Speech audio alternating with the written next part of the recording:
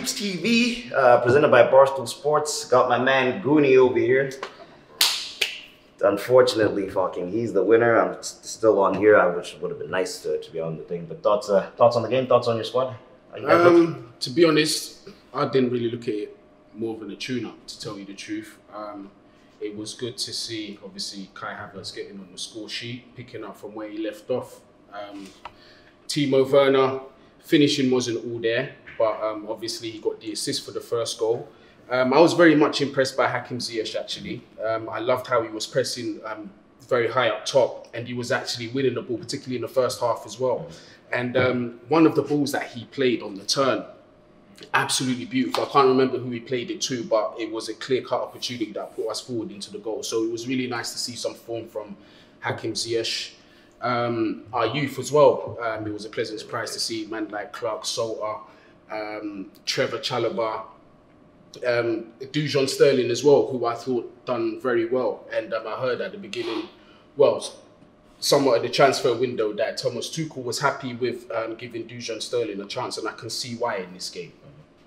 And well, so preparation-wise, where do you feel? Do you feel happy with where you're at pre-season? Yeah, again, I don't try and I don't look into pre-season too much, because again, it was a game of two halves for Chelsea, because the first half we fielded a completely different team to the second. And what I really wanted to see was just some kind of structural discipline, particularly at the back. So we actually know and we can see the philosophy is actually improving at Chelsea Football Club. It was difficult to see today because we didn't play our first team. A lot of our players have been rested because of the Euros, etc., etc. But today, I think I saw enough to say I was happy for today's performance for what it was. Transfer business? Still early days in the window, man. Still early days. Looks like Kunde is going to be coming over. I'm hearing the wage is 77,000 a week euros, which I think is a steal. That's brilliant. Obviously, the big one is whether Haaland is coming or not, because there's not really been much news about it recently. But what I will say is like I keep saying, it's a big deal. You can't. This is over 150 million euros we're talking about. You can't do this from one day to another. Some kind of negotiation has to be spoken about. Terms have to be agreed for a deal like this, and it could take weeks. And then there's also strategy.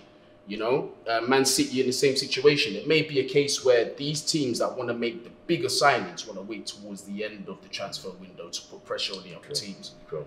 What do you, what's it called? The chances wise in the game. You guys had a lot of chances that you didn't take. How do you feel about that? Yeah. So again, it's a concern. I mean, it's a concern because it's a concern on both sides. But obviously, speaking for Chelsea, Tammy Abraham, I feel obviously he got the second goal, but I feel he could have had 2 or 3. His finishing this pre-season has been way below par. As well, Timo Werner, I'm still worried about him in terms of his finishing. In terms of his goal contribution, I'm sure every Chelsea fan, including myself, we love what he's doing. But we just want him to be more clinical in front of goal. So that really showed today that we need Haaland in between Kai Havertz and Timo Werner, because that would be an absolute cheat code. I reckon if we did have a striker like that, no disrespect, it could have been 5-6-1 today. Yeah, no, I agree with that. Yeah, you guys look decent, man. You didn't take your chances, but you look decent. Chelsea are the winners. Unfortunately, we're out.